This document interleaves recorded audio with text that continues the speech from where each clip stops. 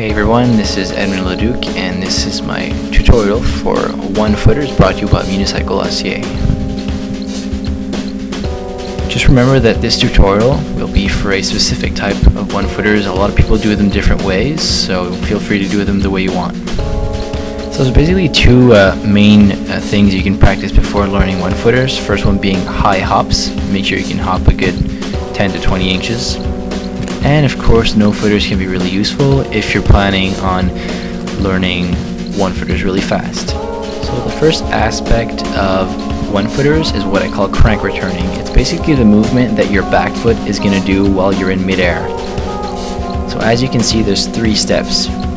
Bring the pedal forwards and push it back to its horizontal position before landing.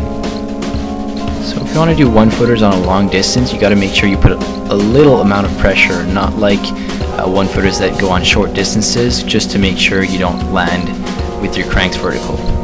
So for one-footers, you really want to make sure you catch that pedal before you hit the ground.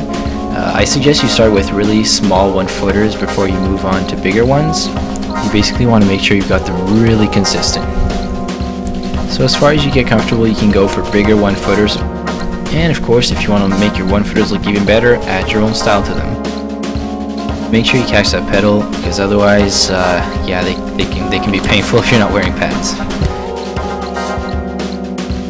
So in my opinion, one-footed tricks can look really cool in street if you do them the right way. Obviously, you can do them up obstacles, you can do them down obstacles, you can do them over obstacles. And the other great thing is that you don't need a high level to learn one-footers. You just need a bit of practice and commitment, and bam, you've landed them.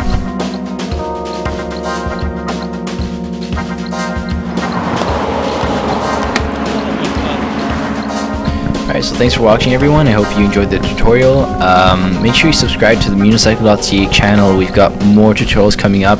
And if you got any questions or comments, leave them in the comment section below. So thanks again, and I'll see you next time.